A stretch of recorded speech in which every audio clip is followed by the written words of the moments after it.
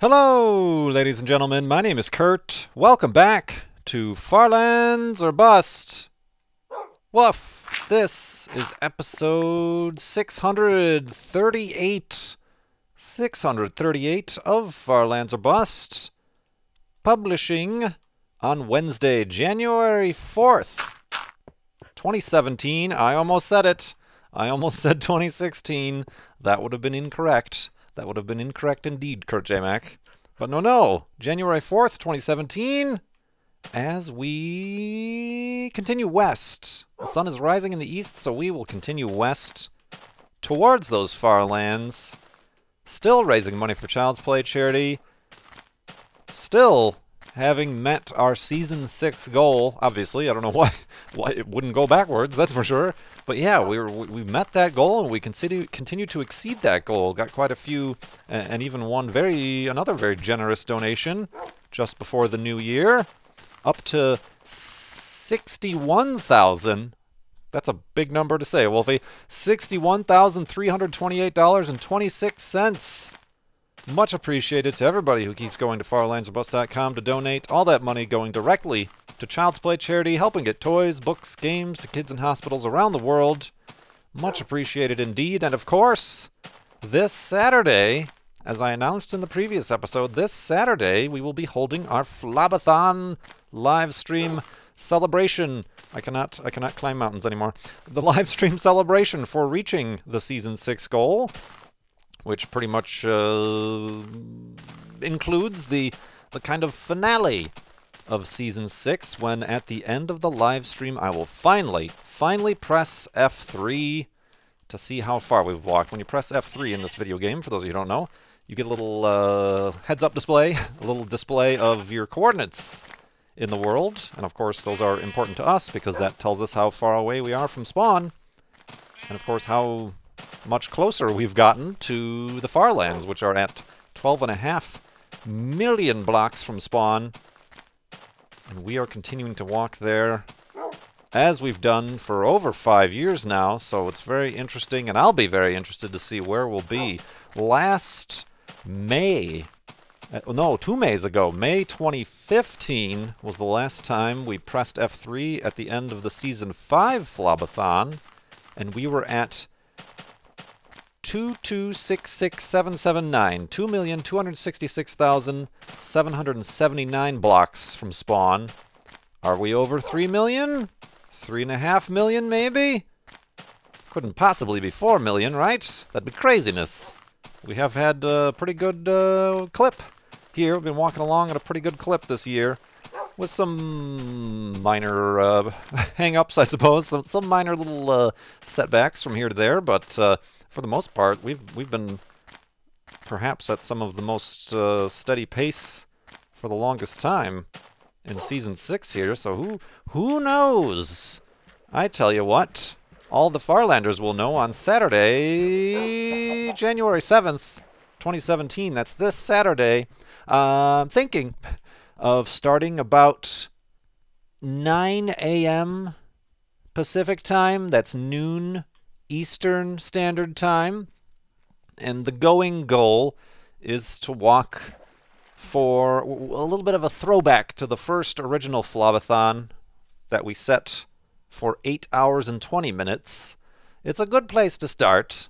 It's a good place to start. Still tossing about the idea of, for every $10,000 above $60,000 that we meet, I'll tack on another hour. That might be a thing. That might be a thing, indeed, to try to go for. Obviously, the overall kind of a nice goal to meet would be that 66,000, which is what we, in total, after the Flobathon raised for Season 5. Always... I see you, floating sand block. That's always a good kind of goal to try to one-up the previous season, I suppose, but I'm still thinking about that. Let me know in the comments what you think about that. It's kind of a catch-22, don't you know? Obviously, we've been waiting for such a long time for me to press F3. Would it discourage people from donating if they think it's going to extend that time any further? And then certainly that would also potentially hinder those of you on, say, like the East Coast or even certainly in Europe from being able to catch the ending, which, again, no matter what I do, no matter what I do, oops, no matter what I do, I'm going to break a boat. No matter what I do, no matter what I schedule or how I schedule, there are indeed certainly Farlanders who are unfortunately going to be not available to watch. And that's okay. This all goes up on YouTube later. The Flobathon, I'm saying. And certainly even the F3 moment I kind of record as a separate, as a separate episode entirely. Hey, Wolfie, I don't want to punch you. Stay out of the way. Boop.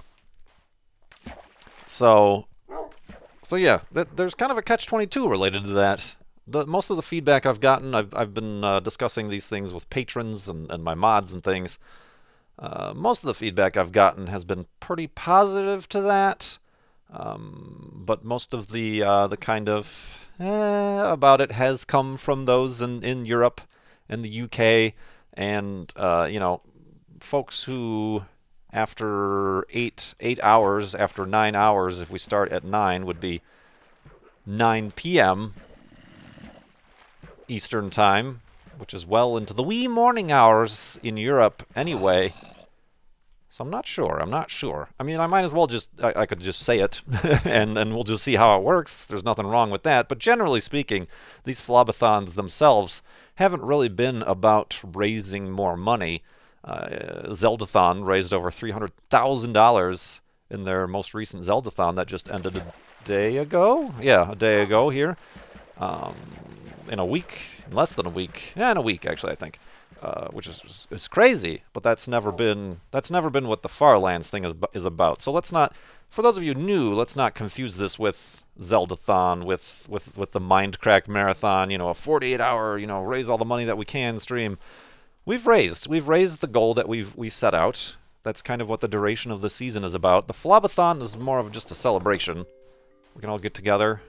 We can do a crazy walkathon marathon of the Farlands experience. But it's less about, of course, raising money for charity, regardless, is going to be a good thing. But it's less about it's less about that than it is just a celebration, and then to finally and to have the finale of the season by finally pressing F3 as kind of a last final hurrah. And that's what the Flobathon is about. So I kind of want to keep it about that. And also stress-free 2017.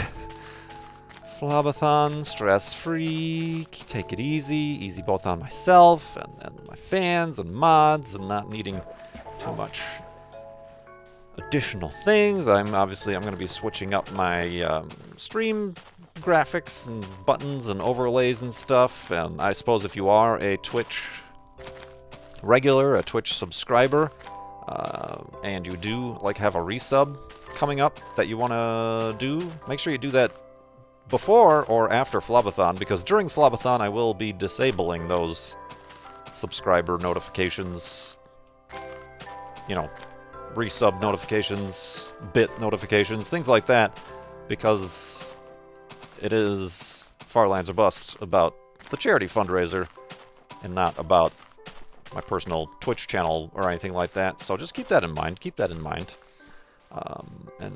We'll go forth with that, and I'm personally looking forward to it. I hope you are too. That, of course, is twitch.tv/KurtJMac.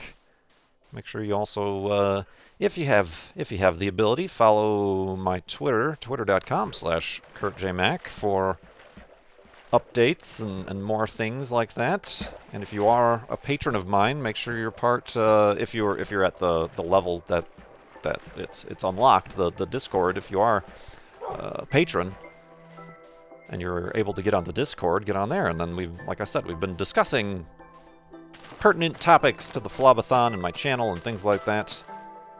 And that assistance and guidance is much appreciated as well. But yeah, I'm excited. That does mean this is episode 638. I'm going to have one more episode come out on Friday. That's going to be episode 639. We'll have the Flobathon, and then I'll have the finale where I build the F3 monument That will be episode 640. Therefore, season 7 will start on episode 641.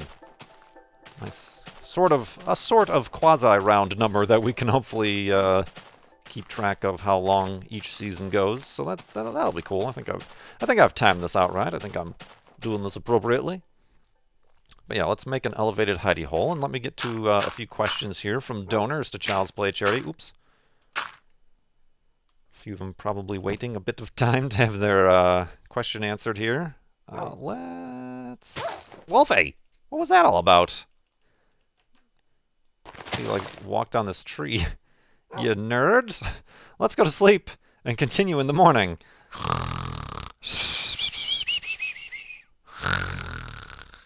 And a nerd dogness. And a nerd dogness. I think that is what he did. He, like, jumped up on that ledge and then came crashing down. Came crashing down indeed. Boop. Alright, let's continue. Let's see, is there anything else I wanted to talk about with that? I don't think... Whoa! I got all turned around there. Hello! I don't think so. I'll have hopefully decided on a definitive starting time. It will be... How about this? We'll schedule it like a rocket launch. The launch of Flobathon will be net no earlier than 9 a.m. Pacific Time, 12 noon Eastern Time. It might be like an hour later. I'm trying to figure out my sleep schedule here. I don't want to do it too early. That was a problem that I had with Season 4's Flobathon, and why I feel it was kind of like one of the least successful, is I tried to plan it so huge and start so early to make sure that everybody in all the time zones could enjoy. And my body and the stress related to it did not allow me to sleep very well, so therefore I was like feeling sick when I woke up to try to start streaming at like 6 a.m. or whatever ridiculous time I had set for myself, and I'd be like, sorry guys, I'm gonna have to take like a 4-hour nap so that we can continue this and I can actually be halfway decent and alive for it. So yeah, we're not gonna push anything too hard, and so far everybody, and I appreciate everybody's support and kind of understanding to that, and I think everybody is interested in keeping it kind of just chill and relaxed, and a celebration, a hangout, a Kurt J. Max Speed celebration.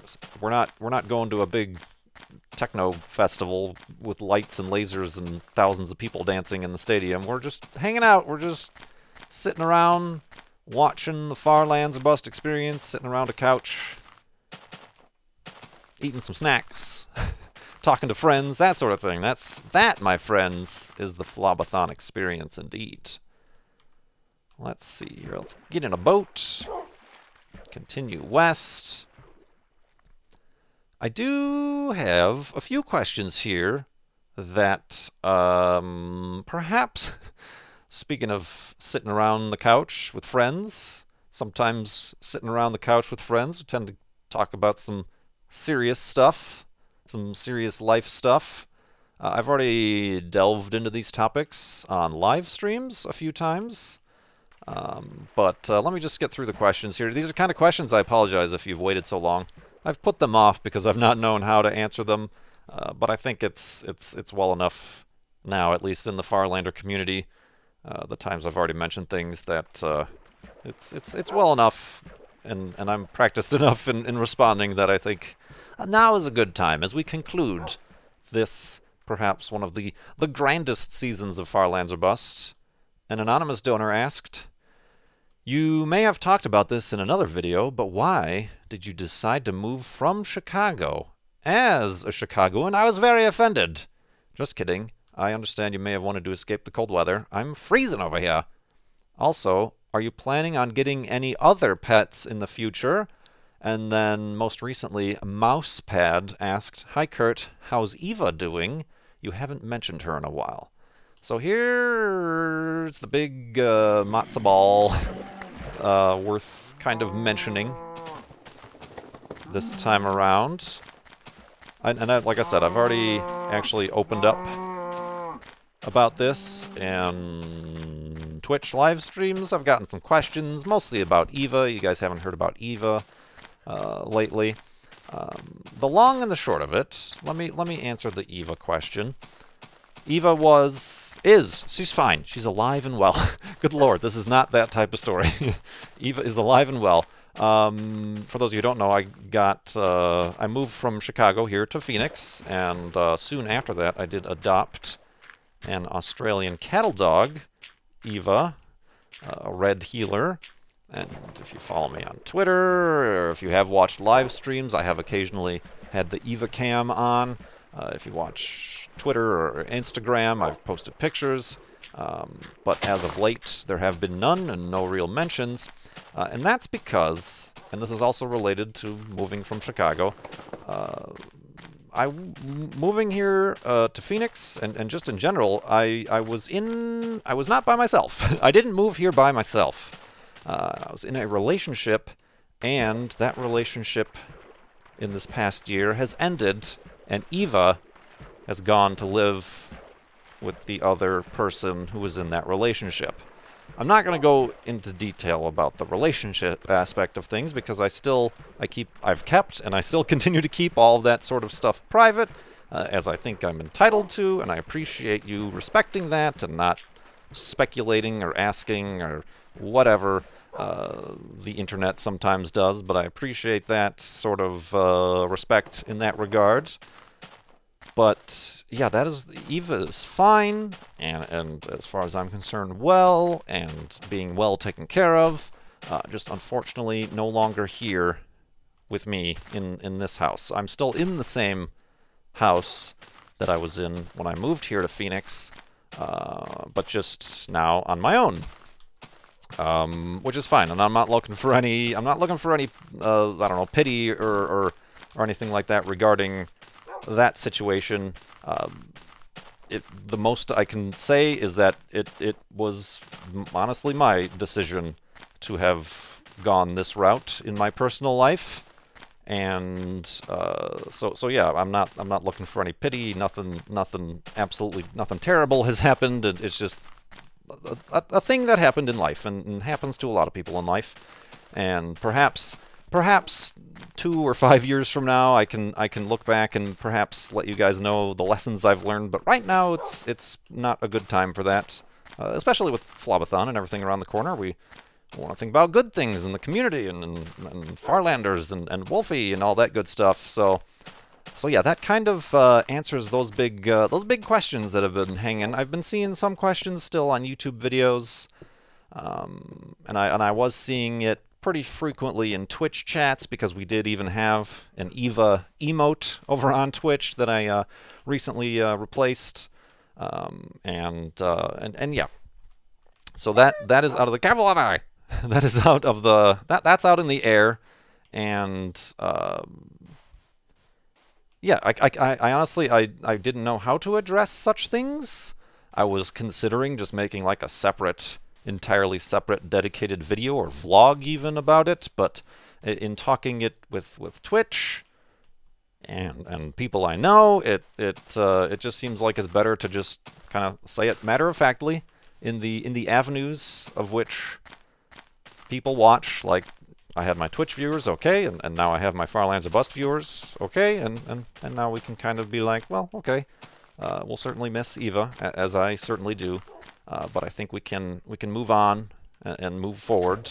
Move forward? Is that not what the Farlands expedition is about? Moving forward? Not backwards. Sidewards, not forwards. And twirling. Always twirling towards the Farlands. Oh, man. So yeah, I do appreciate the questions and perhaps the concern, but everything is okay as far as health and alivitude in that regard. But then that also answers a bit, hopefully, of the question of why I moved from Chicago. I wasn't alone in that move, and there were, it was more than one person who decided. I certainly like Arizona quite a bit.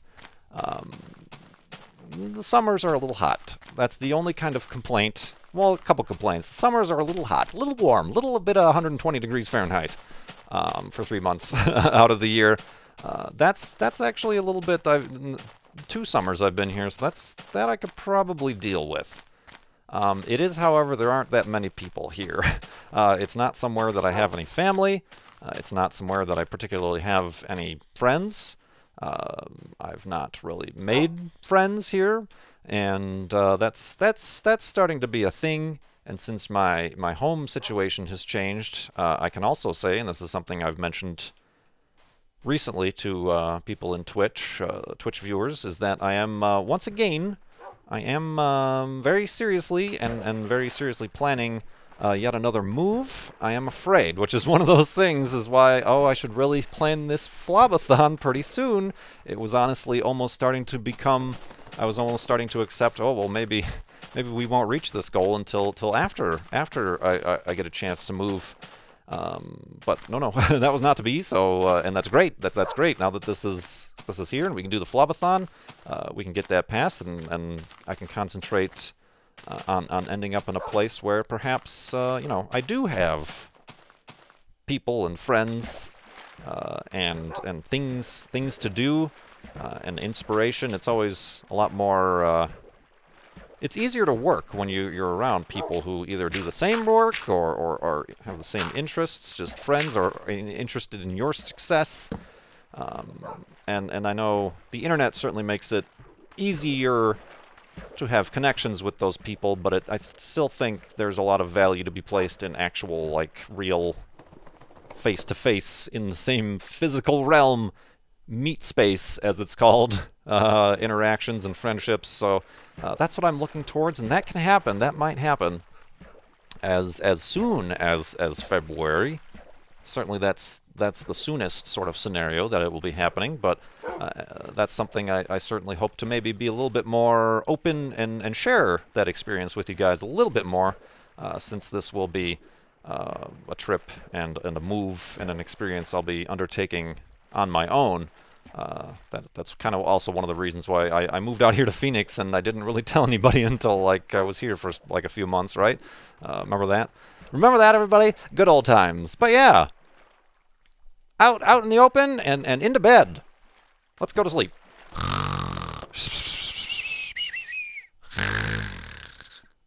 And continuing onness. If ever there was a time where we needed to hear about continuing onness, it's right now, right, Wolfie? You need another thing, don't you? Another treat. Yeah, that's what I thought. You dang clum's face. Did I use all those boats already? Good gravy. We also got to be, at least in the next episode, preparing our inventories for the Flobathon. Tend to have a little bit different requirements for making sure we're keeping on track and have enough supplies and wood and wool and things so that we're not caught out in the middle of the night without a place to sleep during a Flobathon. It's pretty easy to get distracted. For those of you who haven't seen a Flobathon before, about every hour or less, I do need to stop playing and back up the game save, because we've noticed as the world continues to get larger, I think, I'm not sure, you'll have to ask Sethbling or Etho or somebody, but I think that this version of the game has a memory leak, and we've had it happen at least once, and it's possibly also partially responsible for that time we lost Wolfie to a glitch in Flobathon the Third, that the game starts to lag out and freeze to the point where it freezes and crashes, and we lose all of the save from the last time we backed up. So that happens on about a 45-minute to an hourly basis, and the backup process isn't too fast, as you might consider with a 24 gigabyte save file. And if you've ever actually looked at a Minecraft save, it's not like one file, it's like thousands upon thousands of little itty-bitty data files that have to be transferred from, I usually back it up to a secondary hard drive on my system. More logistically, I do back it up to a network storage, and then of course we have, I have a cloud backup service that I use. But for Flobathon, I'll be backing it up locally just to kind of speed up the process. But that's also good. As I've been live streaming more and more recently, I have found that hourly breaks to step back and stretch, refill a water, are good for live streams. So I think that fits pretty well, and is a nice schedule to keep for Flobathon also. Indeed. Yeah, looking forward to it. I'm getting a little stressed about it. Like, I'm still nervous about it. Like, oh, okay, I'm keeping it stress-free and casual. Is that enough? Is that kind of diminishing the importance? Is that, you know, I'm always questioning. I'm always questioning every little idea and decision I have to make. But I do appreciate, so far, everybody has been positive and looking forward to it as well. We have a question here from Ace Mystery. I notice the popular games you've played other than Minecraft. The most popular game you've played other than Minecraft is the modern Tomb Raider series franchise. Are there any popular AAA games out there that you have not played because you think they will be saturated with views from other YouTubers? Or are you simply and generally more interested in the niche games bracket? Are there games out there that you'd like to play but perhaps feel you don't have the time? I suppose I am a bit more interested in what you call the niche, what I call like the indie market, I suppose. And it doesn't even have to be indie, but just, you know, because obviously we played, one of my favorite games of 2016 was what we played on Twitch, and then I uploaded here the VOD to, was Abzu, that underwater game with the scuba diver person. I think that was published by a major studio, but it just, the gaming experience was that kind of indie game feel, and it was just an experience that wasn't weighed down by a large AAA franchise name, or you know, it's not Dead Space 2 or Mass Effect Andromeda. You know, it doesn't have this full weight of a series or like a AAA world behind it that comes with a lot of preconceived notions and things, and just the experience and the game itself was very interesting and unique and short. I'm finding myself not getting into at least the narrative games that are incredibly long. Like, I've heard great things about like the Witcher series, and it honestly, of all those types of RPG-esque games, that one probably aligns most with the type of gameplay I would enjoy. But just the size of the worlds and the length of the stories and quests just is overwhelming to me, and I don't know that it would hold my interest. Same thing with the Elder Scrolls, the Skyrim series is, similarly the Fallout games and BioShock games. Those worlds and those stories and those story arcs and the just the, what's the word I'm looking for? There's a word that, like, explains, like, a game's world or the shared world that people who know that, there's a really, like, fancy word that's very hot recently that I don't even know how to describe it. That's how out of the loop I am. The canon of the game far exceeds my capacity for wanting to understand it and enjoy it. So these smaller games, obviously open world games, tend to not have that weight carried along with it. Like, we're not, like, there's no, obviously there's like Minecraft story mode, but you know, there's no story, there's no myth of Steve the Minecraft guy or the Ender Dragon or anything like that I'm aware of. Same thing with like Astroneer. It's such a new game, maybe they will involve some sort of story with Astroneer, but right now it's just, oh, you're just an astronaut, dude, and you can do all this cool stuff. All right, enjoy the sandbox. Of course, there can be sandboxes that are simply too open and too ill-defined. That would have the negative effect of not keeping my interest either. So, yeah, it's just, it's not a conscious choice. Like, I'm not saying, oh, all AAA games are terrible, so I'm not going to play them. It's just the ones that I do play, or the ones that do get released that I don't play, I just am not interested in, whether or not they are AAA games or whatever.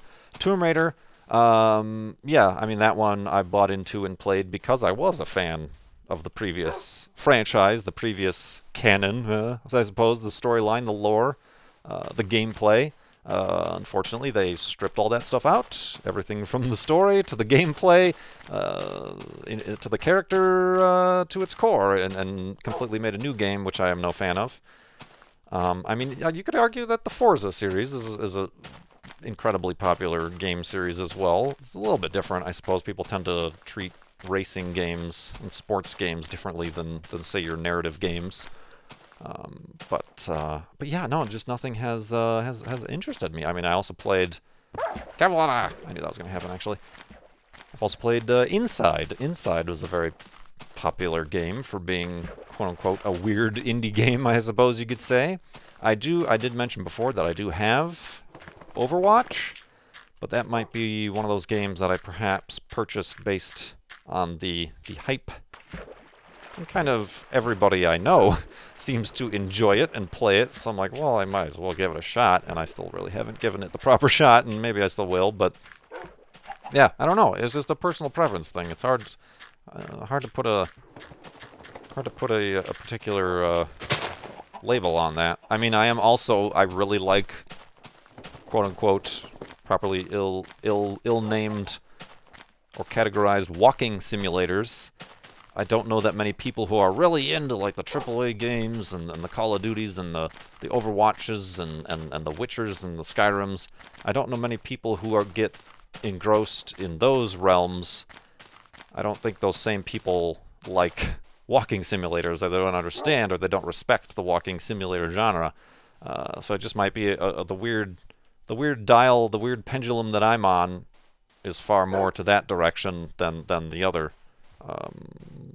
Which I don't particularly think is weird or odd. It's certainly, I certainly haven't not played a game. I haven't wanted to play a game and then not played it because I thought, like your question asked, that it was like too overplayed on YouTube or anything like that. I've never done that. That's not been a deciding factor. If anything, that would honestly, business-wise, that would be a good move if I started playing Call of Duty or Overwatch or whatever, and you have to be good at it too. That's also kind of a caveat. It's one thing to just play a really popular game, but if you're good at it, or if you're doing it in a different way, certainly you can rise to the top of that list usually. But yeah, that was a good chat, everybody. Good chat. Now get out there and play a good game. It was a locker room chat. Yeah. Thank you very much for those donations and those questions. I'm trying to find a spot. How about you sit there, Wolfie? I'll give you a nightlight. Bing! And maybe we can have a sidey hole? I don't think that we're close enough to the sidey to make a window. Alright, what do we got? We got dirt. Dirt for Kurt. Alright. The sidey hole, my friends, is a hidey hole made in the side of a cliff face so that you have... sort of. So that you have a window upon which to see the world around you. And perhaps, hopefully, see the sunrise in the morning. I'm not sure this one qualifies. This is a little bit weirder than normal, but yeah. Second to last full-size hidey hole here before the Flobathon of Season 6 here. I almost didn't remember what the season was. I kind of started to panic. I didn't think I had enough wood on me. I just got done talking about how much inventory we need to make beds. And have actual, like, resources upon which we can survive yet another Flobathon. Let's not run into trouble now, Kurt J. Mac. But I do appreciate, of course, all of your understanding with what topics we covered today, but also all of your input and all of your response. based on the direction we're taking this Flobathon, and I am very much looking forward to seeing everybody, or as many people as possible. If you can't make it, I'm really sorry. Wish you could, but we'll certainly have you on the videos, watching the VODs, or you're still part of the Farlander community. And one more episode before Saturday's Flobathon. FarlandsOfBus.com is where you can keep continuing to donate to Child's Play charity. My name is Kurt. Thanks so much for watching. I will see you next time.